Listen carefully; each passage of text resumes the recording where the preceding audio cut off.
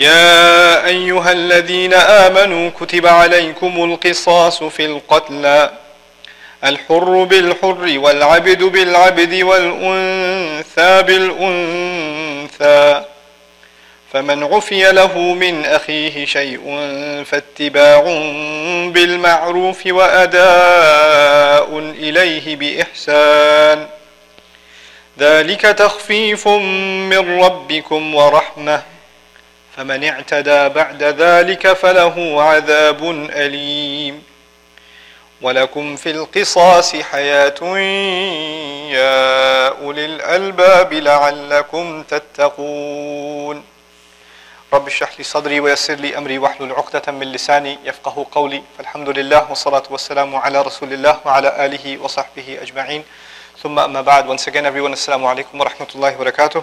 Today some commentary on two ayat of Surah Al-Baqarah, ayahs number 178 and 179. These are ayat that follow right after one of the longer ayat of Surah Al-Baqarah, Ayatul Bir, which is a comprehensive view of goodness in the Quran. Allah Azza wa Jal in the early part, or this is the second half of Surah Al-Baqarah, and in the early part of it, Allah Azza wa Jal gave us a set of ahkam, set of rulings that govern the basics of Muslim society. And this is actually a really interesting placement in Surah Al-Baqarah, because if you look on the exact opposite side, on the first half of Surah Al-Baqarah, you'll find the laws that were given to Banu Israel and how they messed them up. So on the one hand, you have the Israelites and what they messed up, and on the other hand, it's the new people, the new ummah, the Muslims, and the laws that they're given, they better not mess them up. Right? So we're being given the second chance. They lost their opportunity, now it's our turn to prove ourselves. That's how the surah is kind of structured, or at least some hints into the structure of this remarkable surah. Anyhow, the laws that we're going to talk about today, that were mandated in this Medinan life, are actually called the laws of qisas. Qisas is commonly translated as retribution or blood money. You may have heard the word blood money before, okay? And what the idea is, the biblical term is eye for an eye, tooth for a tooth. So if, for example, if you kill, you should be killed. And if you kill two, or if you took an eye, then your eye should be taken. If you cut a hand, your hand should be cut, etc. So this is equal retribution, right? So this is the Quran's version of that, that's completing and perfecting what was given in the people before. You should know some background. The Arabs were a very angry people. So when they get into a fight, they really get into a fight. So if you kill somebody's sheep, they might kill your whole village. And for 3 generations, they might just keep coming after you because you killed their sheep or something. They get pretty serious. Okay, so they didn't just stop at one point, and they just the revenge kept going and the anger kept going, right? And that kind of thug mentality still exists. You touch one of my people, I'm going to take you all out or something. They had this attitude that we're going to take revenge and there's no end to our rage. As a matter of fact, even in unjustified war, you might have cases where there's one nation attacking the other, or there's some political incident out at sea, or some incident of a crime against an embassy or something like that, and a few people are killed, and as a result, in response, thousands of people are murdered with carpet bombs or some other crazy thing, So this is actually the lopsided kind of justice that exists today, where one life is not worth another life, right? And of course, in modern language, we live in the United States of America, where a life is actually, the worth of a life is very relative. And the morality that is associated with the worth of a life is it's incredible how hypocritical it is. So for example, if an American is killed somewhere in, the Middle East, if an American is killed in the Muslim world, somewhere, there's an uproar. But if an American is killed in downtown Baltimore, nobody knows about it or cares, because they come from a minority community, low-income neighborhood. People get shot there all the time, no big deal. So you have this, whatever can be sensationalized, and as a result, by the way, if one of ours was killed, we'll take 100 of theirs, or we'll do, all of that. But even actually within the United States, there's this hypocrisy of what life matters and what life doesn't matter. And it's not just an American governmental hypocrisy. People just generally were so duped into what we're fed all the time by media, what life matters and what life doesn't matter, right? And the value of human life is just trivialized. And of course, when you see murder on TV all the time, not only in entertainment, but even in the news, this many people killed, that many people killed, they just become numbers. They don't really mean anything. Like, you can't process what that could mean, So now in the Arab context, the value of human life Yeah, when it came to revenge, your honor was far more important than human life. You could kill out of rage and out of protecting the dignity of your tribe, etc. And these feuds could go on for ages and ages. And Allah is now going to change that cultural mindset. So before we get into this ayah, I want to talk a little bit, very quickly, about what it takes to change a culture. Culture is not easily changed. When people have a certain mentality, certain emotions that they are raised with, certain things that make them angry, that have always made them angry, that used to make their parents angry and their grandparents angry, and they were raised with the same anger, you can't just get it out of their system. It doesn't happen. It doesn't happen that way. It takes a long time before you can make a change in a person's culture, in an entire society's culture. As a matter of fact, when people became Muslim, as people became Muslim and completely submitted themselves to Allah, they were willing to die for the sake of Allah on the battlefield. Even then, Allah did not see it fit that He should reveal laws about alcohol yet. Because even though they're shown commitment to Allah to give up their life, a cultural practice that's a part of their family tradition and everybody does it is drinking, they're not ready to quit that yet. It was given in stages. It wasn't given right away. Because some things you can't just give up right away. It takes time. And Allah Azza wa Jalla in His wisdom knew that. Even for the best generation, He took His time. This is why you think about the statement of Aisha radiallahu ta'ala anha, لو أول ما نزل من القرآن لا تشربوا الخمر لقلنا والله لن نترك الخمر أبدا. If the first thing Quran said was don't drink alcohol, we would have said, Wallahi, we're never going to leave alcohol. What are you talking about? We weren't ready for that yet. A mindset has to be developed, right? So even for a person to make changes, it takes time. Can you imagine for a society? It takes a long time for a society to make changes, right? Now the other thing that's often not appreciated or not understood is that people say that, the Meccan Quran, the Meccan Seerah was about building Iman. And then in Medina, we had the laws and the rules. And so the rule is, first you have to have Iman, and when your Iman is strong, then you can follow the rules. And this is an oversimplification that can be pretty dangerous. Let me tell you something that's going to reverse engineer this idea. The most difficult time to be Muslim was not Medina. The most difficult time to be Muslim was in Mecca. In Mecca, for a long time, there was no 5 daily prayer. There was no zakat. There was no laws of halal and haram meat. There was no laws of hijab. Actually, they came in the 16th year, which means a few years after the Prophet moved to Medina, right? There were no laws about alcohol. There was nothing about riba. There was nothing about swine.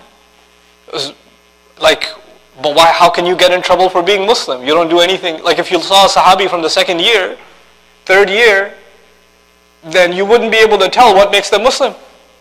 You wouldn't be able to tell. They don't do any things that we do. There's no 5 daily prayers yet. There's no fasting in Ramadan yet. There's nothing. So what makes them Muslim? As a matter of fact, the fact that they stood up for this belief in one God, the fact that they said we're not going to sit quiet if you kill baby girls alive. They stood up for injustice in society because of their Islam. They couldn't see injustice in society. That's what made them public enemy number 1. As a matter of fact, compare their life to what they lived in Medina. Medina is way easier. It is much easier. But somebody says, no, but the battles happened in Medina. Medina is a lot harder because we had to fight on the battlefield. We didn't have to fight on the battlefield in Mecca. I would argue, actually, that's not true either. Tell me something. If somebody's about to hit you, what's a natural response? At least put your hand up. At least. And thereafter, an understandable response is you fight them back. So the first natural response is you defend yourself. At least put your hand up. And secondly, it's understandable that you'll fight back and retaliate, because they're going to kill you. If you don't fight back, they might kill you. What happens in Mecca? What is the requirement from Allah? أَلَمْ تَرَ إِلَى الَّذِينَ قِيلَ لَهُمْ كُفُّوا أَيْدِيَكُمْ. Did you look at those who were told, hold your hands back? So when you're taking a beating, what should you do? Don't even defend yourself. Don't even defend yourself. At least and by the way, when the fighting was allowed, and I'm using the word allowed on purpose, in Medina, أُذِنَ لِلَّذِينَ. The word udina was used by Allah. Finally, permission is given, you can fight back now.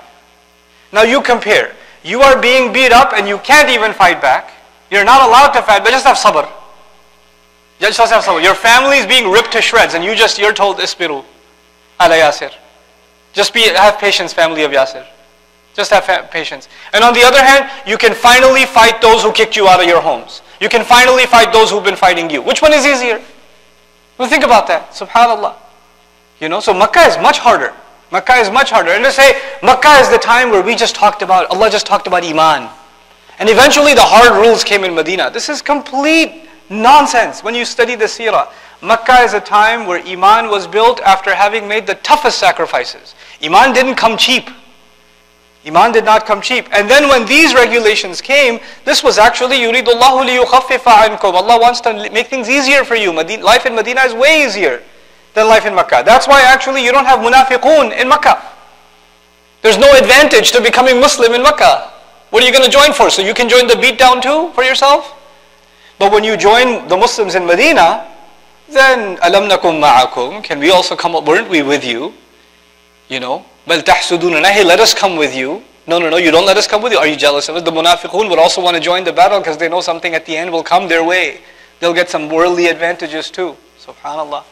So it is an oversimplification of the seerah that we look at it in that way. Anyway, these ahkam have now come to a people that are firm in Iman. They've been tried and tested. And now these regulations are given so they can pass them down generation after generation.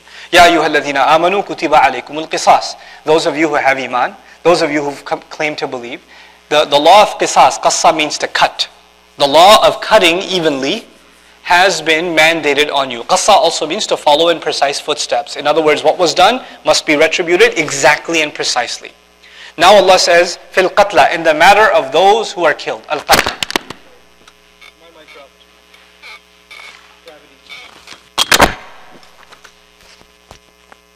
Okay. Now, the word al-maqtul in Arabic means the one who's killed. Al-qatla is the larger word for any who gets killed. Al-maqtul would be a specific person. Al-qatla, generally speaking, across the board, any who get murdered. In other words, Allah is not making a distinction between Muslim and non-Muslim. Anybody who gets killed, there's going to be qisas. All human life has been given a value. All human life. The blood of a mushrik is not cheaper. It's also a child of Adam. The Christian is not cheaper blood. The Jew is not cheaper blood. It's also a child of Adam. You can't just take their life either. It didn't create this dichotomy of more valuable human life versus less valuable human life. There's the power of Quran. Then he says, Al-hurru bil-hurri, wal-abdu bil-abdi, wal-untha bil-untha. Now this part is very commonly misunderstood, and there is some problematic commentary in our classical, some of the classical tafsir also. I'll explain to you from a linguistic perspective what are some of the most powerful arguments on this. But first let me translate. The free one for the free one, and the slave for the slave, and the woman for the woman. Now when you translate it like that, there's a problem. Because when you translate it like that, imagine a situation, because back in the day, now we don't have slaves, alhamdulillah, but back in the day you have a guy and you have a slave and you have three classes of citizens are being described. A free man, slave, and woman. Imagine a free man killed a slave. Free man killed a slave. But the ayah says a free man should only pay by what? Free man. So the one who was killed was a slave. So you can't kill a free man, that's a different category. So you should actually, the free man should get you a slave that you can kill in his place. Because free man for free man, and slave for slave. And woman for woman. So if a woman killed, then, or a woman got killed, then a woman should be killed. That's not what the ayah is saying. And how do we know the ayah is not saying that? Because of lam al-ta'rif. The word al, the Arabic prefix al, is used on both. If you said hurrun bi hurrin, abdun bi abdin, untha bi untha, then it would be actually a slave for a slave. Like I translated it in English. A free man for a free man. A woman for a woman. An eye for an eye. An eye, not the eye. An eye for an eye. But it's not an, it's the. Now what that does is, it's actually referring to the same thing twice. Now let me translate in English parlance so it's easier to understand. The free man will have to pay by himself. In other words, if the free man has killed, then the only one who will stand trial and face the judgment will be who? Himself. He himself, nobody else. The slave, if he is killed, you say, well, this is a very valuable slave. Why don't you take the cheaper slave, kill him instead? No. That slave will have to pay himself for what he did. In other words, nobody will stand trial in your place. Instead of the ayah referring to the murder victim, it's actually referring to the perpetrator. Al-hurru bil-hurri, wal-abdu bil-abdi, wal-untha bil-untha. And a woman for a woman. For the woman will pay by herself. You cannot take, if an elite tribeswoman has committed a crime, she's a wealthy woman, And you say, well, take some other woman from the tribe. Don't leave her alone. She's from a wealthy status. No. This principle is not just, by the way, in the ayah it's about qisas, but from it we actually learn something much larger. It's much larger. Double standards in the law. Allah talks about double standards in the law exhaustively in the Quran. And there are a couple of ayat that are very comprehensive on the subject. This is not the time for them. But I'll give you the gist of it. You have in the criminal justice system in the United States, other Western nations, other nations around the world, somebody steals. Let's say they steal from a grocery store. Right? They just stole some Kit Kat or something. And now they're standing in front of a judge. And the lawyer says, well, this boy had a very tough childhood. He comes from a difficult neighborhood. His single parent family. His mom, has been working 18 hours a day. He has no parental supervision. And please show him some leniency because he doesn't have a fair chance in society. He didn't get a fair shake, so go easy on him. Right? So the law will apply easier on this kid because he had a tough circumstance. Right? On the opposite end of this spectrum is somebody who comes from a very wealthy background and stole a Kit Kat because it was fun, for the thrills, right? But he's the governor's kid. So now you should go easy on him because it looks bad for the public, it's bad morale, it's bad press, and the judge is like, I don't know if we should do this to him. So the law can bend because the judge is lenient in one favor or lenient in the other favor. And the law is kind of flexible. It bends sometimes in the favor of the wealthy, sometimes in the favor of the poor. It can happen, And both of those extremes can exist in society, and both of them are talked about, one in Surah An-Nisa, the other in Surah Al-Ma'idah. So that both of those inclinations that can take away from justice have been removed. But now in this ayah, law is law, especially when it comes to human life. And this is very powerful because in other matters of law, there's leniency. But when it comes to human life, Allah did not give leniency. When it comes to human life. Al-hurru bil-hurr, wal-abdu bil-abd, wal-untha bil-untha. فَمَنْ عُفِيَ لَهُ مِنْ أَخِيهِ شَيْءٌ يعني عُفِيَ شَيْءٌ لَهُ مِنْ أَخِيهِ. When something has been forbidden for this person's case by his brother. Such amazing language. It's so amazing. Allah is talking about the guy who's standing trial, who's supposed to be killed because he committed murder. And Allah says his brother pardoned something from him. You know who his brother is? Let me tell you who his brother is. So this guy, A, killed B. And B has family, yes? And the family is sitting in trial. And the family that's sitting in trial says, we want to forgive A. We don't want him to get the death penalty, we want to forgive him. Those family, they're not his family. They're the family of the victim. They're not the family of the killer. But in the Quran, Allah calls the one who let him go, Akhihi. Akhihi. His brother. This is his brother. Subhanallah. Allah, first of all, describing the unity of the ummah, even in case of murder. He's killed your family member, he's still your brother in Islam. Iman is stronger than blood. Just in the word Akhihi. And he couldn't forgive him entirely, he pardoned somewhat. In other words, there are three options. Three options. What are those three options? You can either demand eye for an eye, life for a life. The second, you can demand, فَاتِّبَاعٌ بِالْمَعْرُوفِ وَأَدَاءٌ إِلَيْهِ بِإِحْسَانٍ. You can forgive altogether, like لَا شَيْءٌ يعني تَمَامًا. He just completely forgave the person. We don't want anything. The third could be what you could call in modern language, I'm suing this person. I'm taking a lawsuit. I want damages. You killed the provider in our family. You killed the breadwinner in our family. You killed our son who was taking care of us. Now there's a loss in the family. We don't know how to get that taken care of. You're going to pay those damages. You're going to make up for what you've done. So those are the three kinds of options. But who's been given those options? His brother. Meaning the fellow Muslim who's the mazloom, right? The family of the mazloom. Bil-ma'ruf. Now, فَاتِّبَاعٌ بِالْمَعْرُوف, then that should be followed in a way that everybody recognizes. In other words, the entire society should recognize that these people have a right to demand whatever damages they have the right to demand. وَأَدَاءٌ إِلَيْهِ بِإِحْسَانٍ, and those damages should be paid with ihsan. Who's going to pay those damages? The murderer. Now look at the incredible language of the Quran. On the one hand, there is law. I hope I get to explain this properly. On the one hand, there is law, and on the other hand, there is reform. When somebody gets a jail sentence, that's the law. They're going to go to jail. But that person who goes to jail is a human being. And if they go to jail, their character deteriorates. They're around criminals for years. And they come back and there's a revolving door. They get back into crime when they come back again. So you implemented the law, but there is no room for these people who committed a crime to get better, to become better people. Allah is expecting people who have committed murder, ada'un ilayhi bi ihsan, pay it back to the family, to his brother, and pay it back with excellence, bi ihsan. Now how are you going to pay something back? You're going to earn. How are you going to earn? You're going to earn halal, because you have to pay it with what? Ihsan. You're going to do the best kind of work. You're going to earn an honest living. You're going to become a transformed human being in society, because this family gave you a chance. You're going to take that chance. You're going to run with it with ihsan. You're going to be a model citizen thereafter. The transformation and the reform of a criminal, of a murderer, is embedded inside the ayah, just inside one ayah. An entire sociology of the Quran inside just a few words.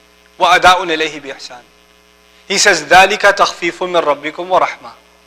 That is lightening the burden from you, from your Rabb. Allah has lightened for you. He's made things, instead of making them heavier, He's made things lighter for you. In other words, this person who is going to pay back, Allah Azza wa Jal is not making him criminalized for the rest of his life. If the victim's family has forgiven him, society has forgiven him. He doesn't wear that label the rest of his life. You know how we have in our justice system, you have a criminal background? Like if you've done time in jail or something like that, and you can't get a job the rest of your life, and you can't go into a certain school, and they'll look at your background and you're done for it. I mean, your past mistake will ruin your entire future. What does the Quran do? Allah says, if I've forgiven you, and if the people who have wronged you have forgiven you, then society should forgive you. You should be able to move on with your life. You've changed. Human beings are not always evil. Even the one who may have committed what? Murder. فَاتِّبَاعٌ بِالْمَعْرُوفِ وَأَدَاءٌ إِلَيْهِ بِإِحْسَانٍ ذَلِكَ تَخْفِيفٌ مِّن رَبِّكُمْ. That is a thing. That is a way to make light in society, to lessen in society from your Rabb. Now think about this.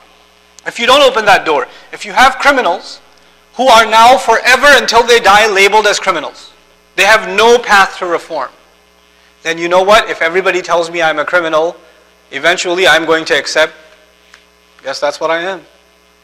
And then that's what you are, that's what you do, then the next crime becomes not harder, it becomes easier and easier and easier. Does crime spread in society or go down?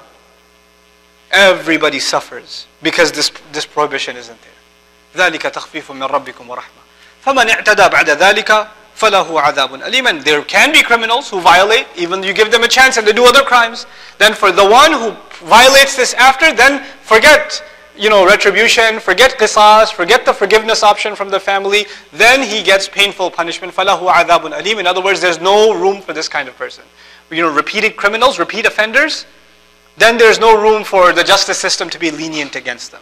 Then you give them the toughest possible punishment, use the full extent of the law. So the Qur'an's picture of Islamic law, the hudud, is actually one in which people should be given a chance at first, and let them come back into society, make their way back into society. And if they keep repeating the offense and they get caught, then you know what? Then the full extent of the law. But our picture of Islamic law is, as soon as somebody makes a mistake, come here, let me chop his hand. Like we want to implement the full extent of the law the first chance we get. That's what we want to do. That is not the language of the Quran. That is not the implementation of Sharia. The implementation of Sharia is giving people chances in the beginning. If they made a mistake, give them a chance. Even in something so extreme, it's an opportunity to bring that up, so I'll bring it up. Even in something so extreme like zina. Zina is one of the worst crimes in Islam. It's put next to murder. وَلَا تَقْرَبُوا الزِّنَا وَلَا تَقْتُلُوا النَّفْسِ لَا يَقْتُلُونَ النَّفْسَ الَّتِي حَرَّمَ اللَّهُ إِلَّا بِالْحَقِّ وَلَا يَزْنُونَ. قتل zina. They're next to each other in the Quran. It's a serious crime. And yet Allah made a distinction between the married one who's committed zina and the unmarried one who's committed zina. And the unmarried one who's committed zina, there's the whipping, the lashing. And even then when you have four witnesses, and by the way, even after that, that's not the first thing that came down, by the way. The first thing that came down was in Surah An-Nisa. If they did commit the crime, فَاسْتَشْهِدُوا عَلَيْهِنَّ أَرْبَعَةً مِّنْكُمْ. If you can seek four witnesses against them, فَإِنْ شَهِدُوا. And if they did testify that these two people unmarried have committed zina, then what should you do? فَأَمْسِكُوهُنَّ فِي الْبُيُوتِ. Then keep those women inside the home. وَالَّذَانِ يَأْتِيَانِهَا مِنْكُمْ فَآذُوهُمَا. If two Muslim boy and girl have done it, then آذُوهُمَا, cause them pain. The language of the ayah, cause them pain. You know what that means, cause them pain? Ibn Abbas radiallahu ta'ala, al-izdijar, yell at them. How could you do this? You should be ashamed of yourself. And everybody's yelling at them. And when you're done yelling at them, jane do, let them go. That was the early law in the Quran for zina. Because they're young and stupid and they made a big mistake. It's a big mistake, but you don't kill them. And you don't even whip them yet. Because society wasn't ready for that yet. But if you're so shameless and you're so reckless that you can do something as ugly as zina in public with 4 people watching, then you should get whipped. Then there should be punishment. That's serious business. And even then, that whipping, that's Surah An-Nur. I won't go there. We're talking about murder right now. But I'm trying to tell you a principle in Sharia. Allah gives room in the beginning. Allah gives room. When the ayah said, فَآذُوهُمَا, in the ayat of zina, in the early ayat of zina in Surah An-Nisa, some of the Sahaba said, you know what we should do? We should make them lie down, and we should take a stick, and we should hit the bottom of their feet. Some said 10 times, some said 5 times. 5 is enough. Then let them go. Now don't do that again. Subhanallah. Because they didn't know how Allah left it open. And some just said, just yell at them, and that should be okay. A couple said, slap them, and that should be fine. Like the conversations among the Sahaba about those ayat are amazing to read. Just amazing. And that's the law of Islam. But today when someone says, I want to implement Sharia, they should have a chainsaw in their hand ready. Because they're just, that this is what implementation of Sharia means. Allah says, الحر بالحر والعبد بالعبد والأنثى بالأنثى فمن عفي له من أخيه شيء فاتباع إليه بمعروف فاتباع بالمعروف وأداء إليه بإحسان ذلك تخفيف من ربكم ورحمة فمن اعتدى بعد ذلك فله عذاب أليم. Last thing about this ayah that I want to share with you. Very important.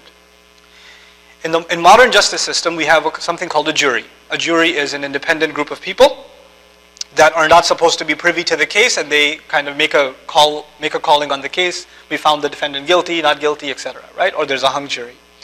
But at the end of it all, the sentence, what should be the punishment? Where does it come from? Do you know? The punishment comes from the judge. And sometimes the judge says, I want to give you a life sentence.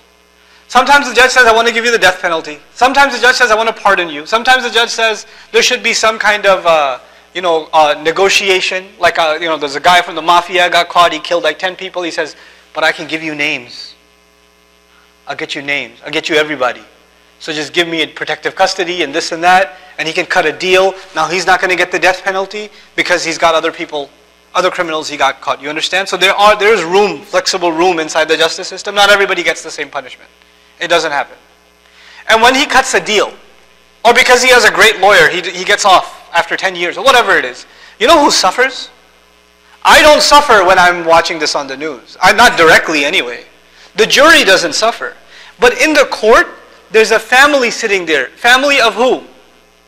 The victim. They're sitting there crying. What kind of justice is this? How does he kill my son and then walk away after 10 years? How come nobody asked what I think? How can this be fair? How come they said they found him, guilty, but they're going to let him go after 6 months? Or after probation, or whatever else. The family's sitting there crying. Now don't tell them it's Sharia law. Because Sharia law is barbaric. These animals. Just go to that family and say, imagine if there was an amendment in the Constitution that said that once guilt has been proven, once we know that this person has committed murder, and it's proven, that the justice system, the judge came to the family, the victim's family, and said, if you like, you have 3 options. You may sue the murderer, you may forgive the murderer, or you may ask for the death penalty. But we'll give you the option. We'll give you the option. Don't tell them it's Islam. Just tell them that those are your options. Or you can let the judge decide. And let the public defendant decide, or whatever. Let them make their deals. What would any family pick? Any family on the face of this earth. May Allah not put us in that situation. But if a family is in that situation, wouldn't they want to have a say in what should happen? Wouldn't they want to have a say? And many would want to forgive. There are people who attend the execution of the murderer and say, I forgive you. I mean, the system hasn't forgiven you, but I forgive him. I feel bad for him. If it were up to me, I'd let him go. They should be given that choice. They should be given that choice. It's actually very natural. The deen actually appeals to human nature. It appeals to human nature. It's very powerful. The only thing that's bad marketing for the deen is now the most beautiful word. Sharia, Islam, Islamic law. hudud. These terms, people hear them and they shiver and they get scared. Don't tell them it's Sharia. Don't tell them it's Islamic law. Just tell them what the rule is and they'll be like, yeah, that makes sense. Man, why don't we have that? Yeah, why don't we? Because Allah sent this to people, He knows who He created. أَلَا يَعْلَمُ مَنْ خَلَقَ. Doesn't He know who He created? He knows the nature of the human being. May Allah Azza wa Jal give us an appreciation of His perfect ahkam, and may Allah Azza wa Jal make all societies in the world societies of qisas, so people can actually have justice. Barakallahu li wa lakum fil Qur'an al-Hakim wa nafa'ani wa iyyakum bil ayati wa dhikr al-Hakim. Now inshallah